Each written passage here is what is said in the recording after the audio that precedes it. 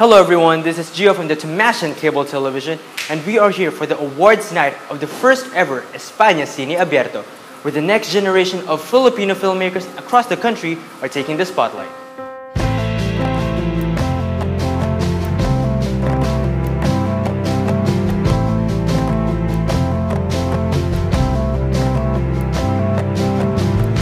Well, for UST, I want España Cine Abierto to introduce the presence of the TommyGoesTo Film Society. This is the first year that they have come into existence, so it's just a way for us to tell the whole university that, hey, you know, we exist. There's a TommyGoesTo Film Society, and in the future, we would like more people to join them, therefore refreshing Philippine cinema.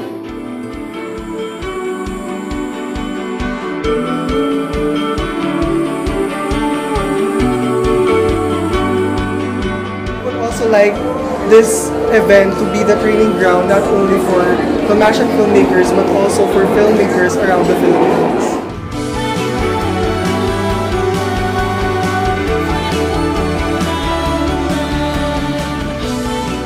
It is no doubt that the España Cine Abierto showcased the talents of our aspiring filmmakers. It is truly an affirmation that the Philippine film industry showed no signs of slowing down. Congratulations to all the nominees and the winners. Again, this has been Gio from the TommyGoesTo Cable Television.